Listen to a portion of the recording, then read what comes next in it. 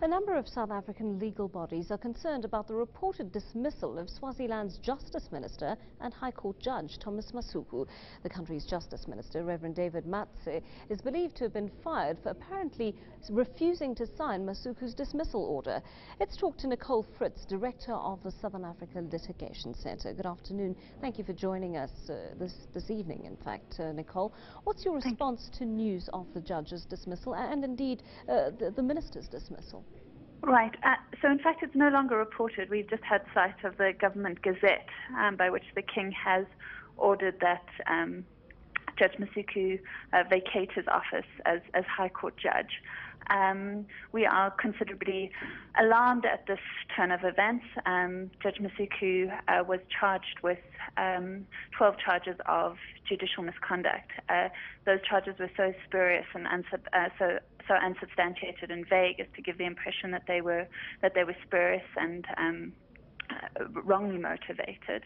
And in fact, a number of those charges were abandoned at the hearing. Nicole, if I may come in there, what do you know what the nature of those charges was? We do know what the nature of those charges were, and several of them were in fact abandoned at the day of the hearing because they couldn't be substantiated. So, for instance, some of those charges were to the effect that he was liaising with those who were seeking to bring about unlawful regime change in the kingdom. As I said, that was not substantiated in any way and was abandoned.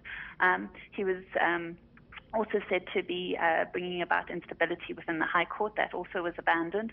And the charges that remained, I mean, for instance, that he had insulted the King by issuing a judgment in which he used the phrase forked tongue.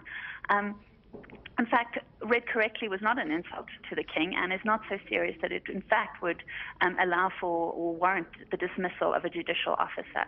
And in fact, what we saw during the hearing is a Chief Justice who acted both as accuser and judge, who refused to allow the proceedings to be heard in public, and who refused the opportunity for Judge Masuku's counsel to cross-examine the deponents to the affidavits against him, such that they were. And that is extraordinary. In South Africa, for instance, we have a judgment on record which holds that any judge must be given the opportunity, when accused of misconduct, of cross-examining the deponents to the affidavits against him, and without such an opportunity cannot be dismissed.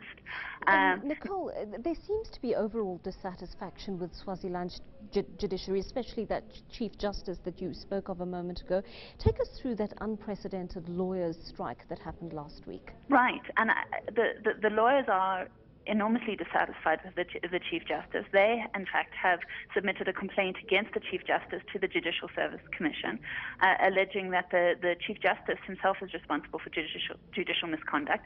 Their unhappiness stems primarily from directives that have been issued by the Chief Justice. For instance, that no High Court judge may hear a case unless it has been expressly allocated him by the Chief Justice. Now, in Swaziland, the Chief Justice, in fact, is not always in the country. He sits on the bench in Lesotho and has sat on the bench in Botswana, which creates incredible difficulties if urgent applications need to be brought and justice needs to be immediately dispensed. But it also has created this perception that cases are being allocated, where they involve the government, to judges who are inclined to uphold government's views. The second directive, which created enormous controversy, is that, flying in the face of established precedent, the Chief Justice held that the King's office could not be either directly or indirectly the subject of any suit. So any person engaging in commercial transactions, for instance, with the King's office, and there are many, now has no source of remedy if those transactions are not adhered or are not complied with. And those were some of... I do apologize, we are running out of time here, but you have voiced your discontent. Is there anything you can really do from here to change the status quo in Swaziland?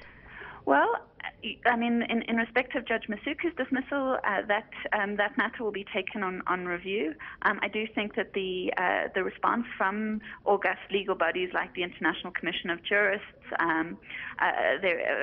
sort of UN bodies, hopefully will allow the authorities in Swaziland to reconsider their decision, their actions taken, and look to sort of ensure that justice is re-established. And that would mean ensuring that Judge Masuku was reappointed in the judiciary, that one sort of retains a man of honor and integrity, and that you don't dismiss your Minister of Justice who acted on principle and refused to sign the dismissal order. Nicole Fritz, you've put your opinion forward very, very clearly. Thank you for talking to us. Director of the Southern Africa Litigation Centre, Nicole Fritz, on the line to us. PetroSA and China's leading state-owned petrol company Sinopec have agreed to work together. They'll focus on oil exploration in South Africa and more specifically develop a crude oil refinery in the Eastern Cape. As our Asia correspondent John Bailey reports,